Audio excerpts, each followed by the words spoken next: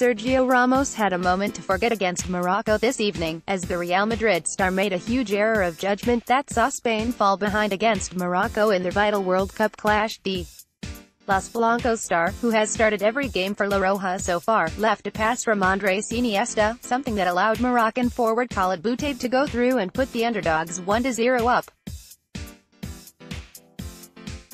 More, Real Madrid set sights on exciting World Cup star. Contact made for midfield ace, the goal that meant La Roja now have a mountain to climb if they are to stay on top of their group and ensure for an easier draw in the round of 16, and easier route to the final.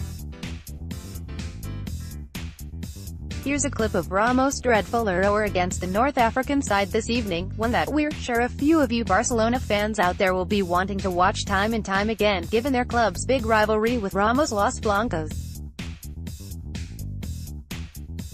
Morocco take the lead against Spain? At Nishant Chat, June 25, 2018.